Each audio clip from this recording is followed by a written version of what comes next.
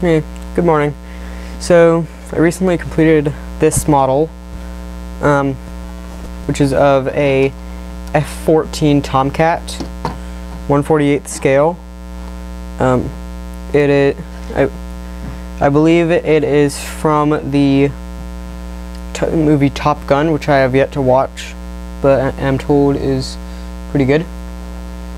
So I'm gonna tell you all a little bit about it. So, first off, the cool thing about all F14s,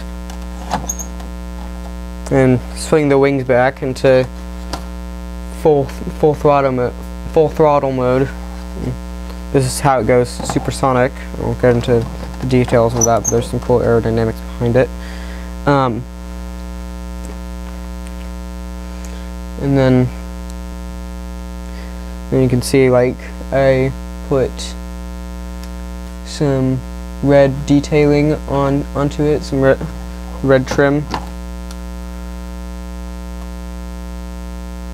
and look really close up here.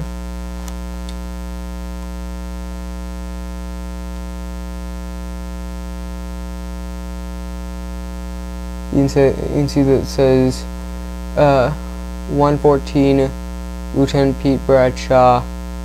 Wait, Lieutenant Pete Mitchell, codename Maverick, and then Lieutenant J.G. Nick Bradshaw, codename Goose.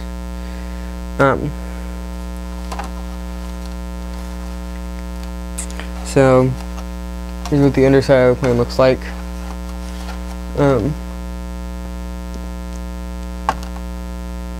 So these 4 missiles are AIM-54C Phoenixes, which are long-range hypersonic missiles up to 90 mile range. So they have fire and forget, which means you can fire them and then they'll automatically reconnect to where you want to send them. These two are. Hang on, I'm gonna do something.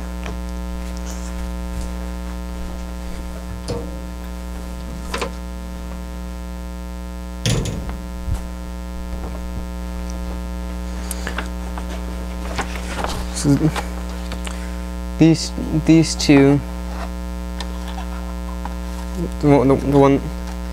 these two missiles are AIM 9 Sidewinders.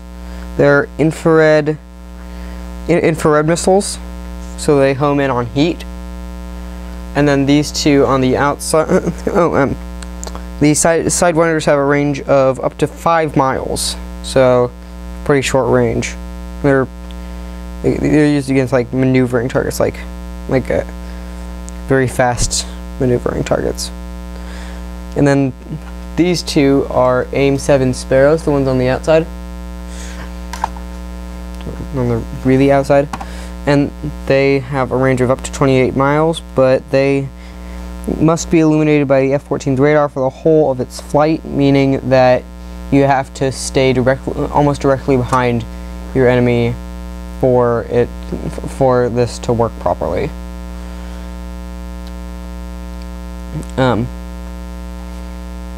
Few other details about the F-14. It can go up to 1,584 miles per hour, which is Mach 2.5, I think. And yeah, or phlegm. The jet engines are Pratt & Whitney TF-30-P-412As. So there are 2 of those, and they generate.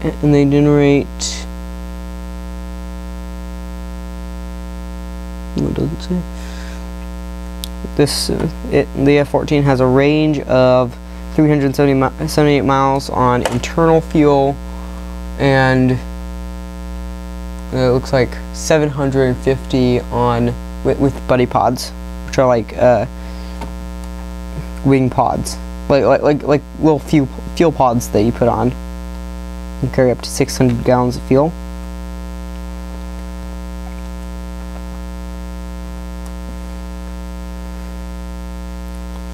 So yes, look in the cockpit there. Then you can see inside it, light.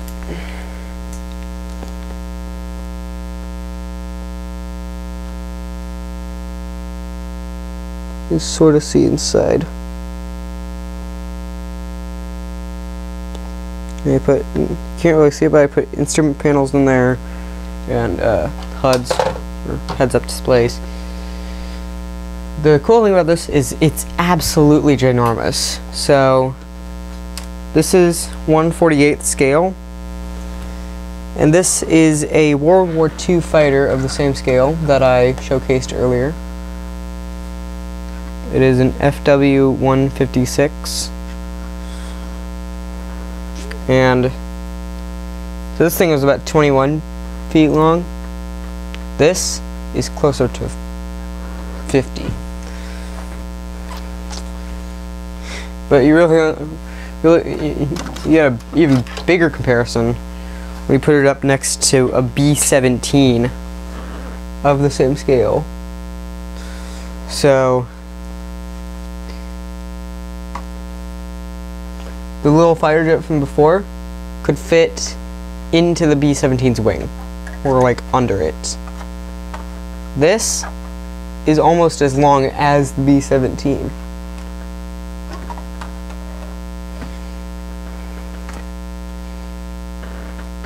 B-17 somehow is still much larger though, and I showcased the B-17 in a previous video as well. If you want to go check that out on my channel.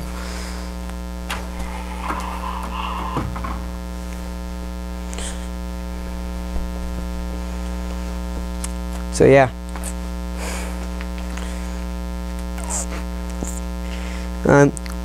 So I think that finishes up the video pretty good. Thank you all for watching. Please like and subscribe. It helps me out a ton. And I'll see you guys in the next video.